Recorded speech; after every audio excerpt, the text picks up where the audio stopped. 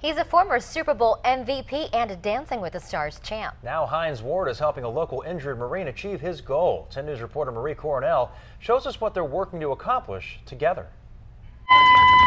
A year ago, some thought Eric McElvaney would never be able to compete in another triathlon. But as a Marine, Eric says he never gives up on a challenge. Last December, he was in Afghanistan when he stumbled on an IED. He survived the blast but lost his leg. Doctors weren't sure if he was ever going to walk again. After I was injured, while still in the hospital down here in Balboa, I set a goal at running an Ironman.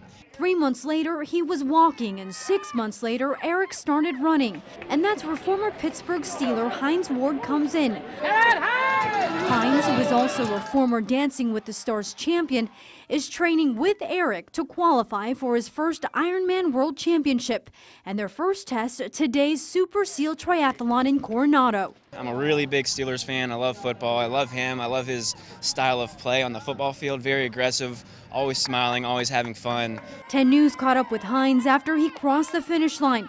He says with Eric by his side, it's not hard to stay motivated. Eric was awesome, man. You know, he's very inspiring for not only me, but troops all over the world that, you know, here's a guy who's an amputee who, you know, don't use, overcoming adversity, don't use an excuse for losing his leg to go out and compete. Both will try and qualify for the Ironman competition in October. Proceeds from today's triathlon will go to the Navy SEAL Foundation. From the Silver Strand, Marie Coronel, 10 News. By the way, when 10 News asked Hines Ward how today's event compared to his time in the NFL and on Dancing with the Stars, he said it was by far the toughest thing he's ever done.